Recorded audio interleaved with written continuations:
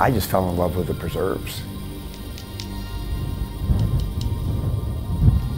I just enjoyed seeing undisturbed, nature, and a sense of, just being grateful for the beauty of creation. And I really appreciated that the city had set aside so much open land. But Phoenix turned out to be kind of a tough town for me for a while.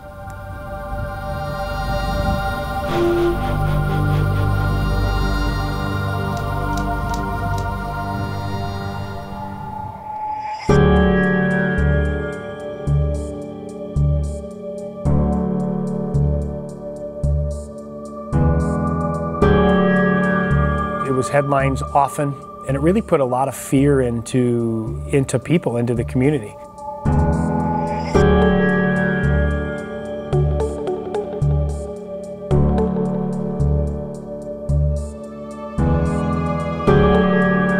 There were environmental groups that were doing this sort of things. Certainly, I think the arsonist played up on that and tried to get us to believe that was the motive.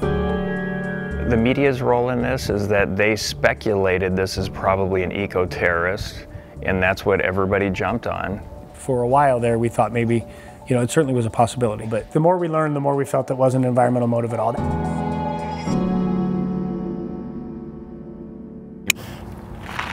Can you sit?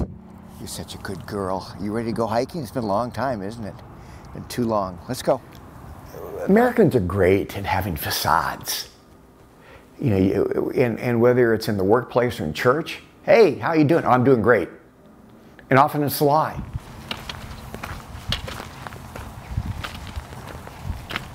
I think I was unhappy with some things going on in my life. Part of it was, I was laid off from a position, and there was some depression associated with that. And I developed a porn addiction. Porn can be very insidious. When you have an addiction, whether it's meth or opiates or a sexual addiction, just a little bit more, you get a singular focus on that, and it clouds your judgment.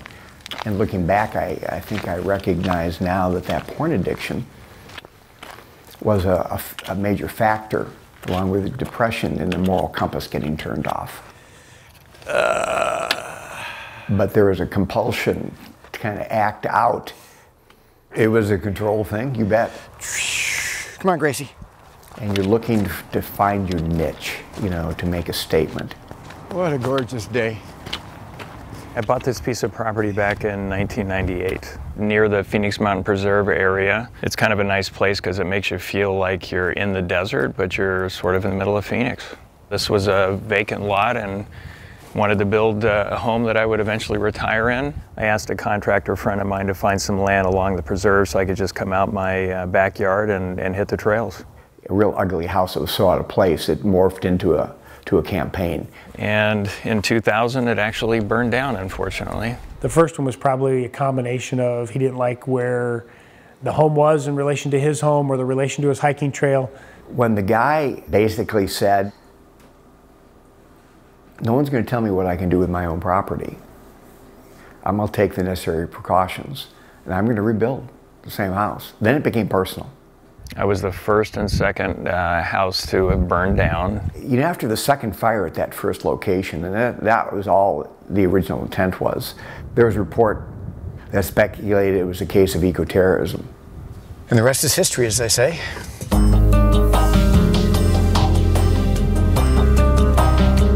And then there was a third fire, and then there was a fourth fire.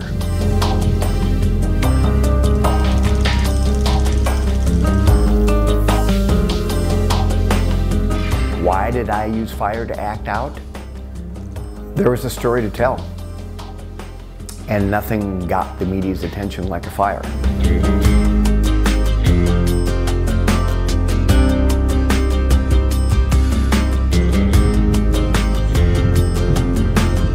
This is classic excitement-based criminal activity.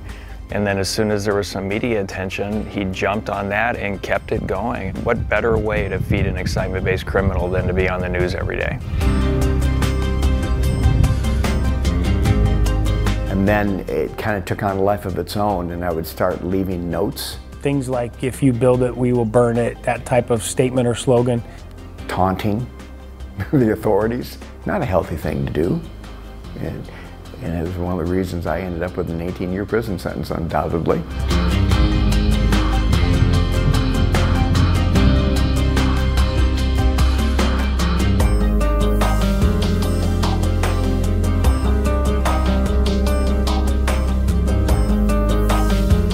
And you have all these visions of what might happen to you while you're incarcerated. And 6-8 months into detention, as I was reading the Bible on a daily basis, my faith was coming alive as never before.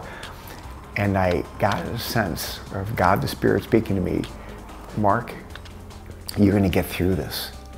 Now, He allows consequences. He allowed a big one to happen in my life. But He prepared me for what I see and do today.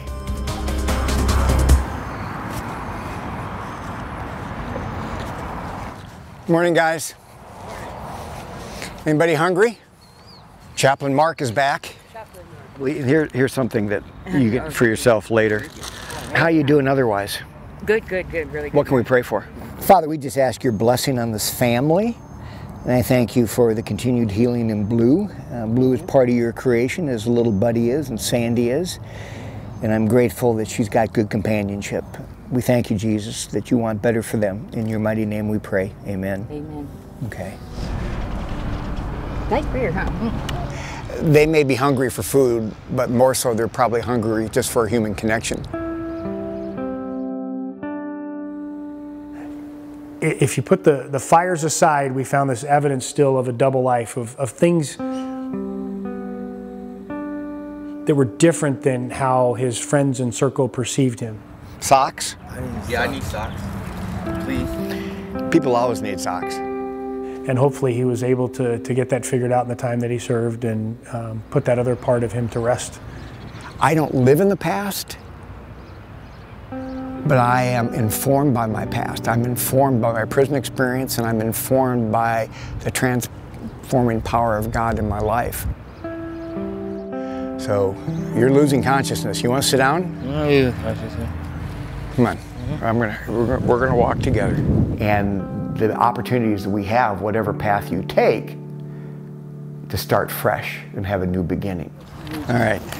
You guys keep an eye on him until he settles down. I was an inmate for years, and I know about stigmas, and that's part of the reason I'm out here with you now. So I know what it's like going from down and out to serving the Lord. You understand. Can I give you a hug? Yes, absolutely.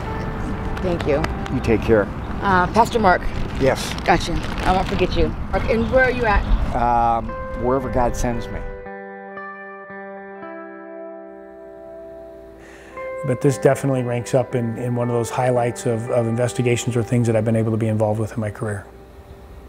So I was always going to build a house, and I guess as they say in this case, the third time really is the charm. Why did you come back to Arizona? You said you considered other options. At some level, I had unfinished business.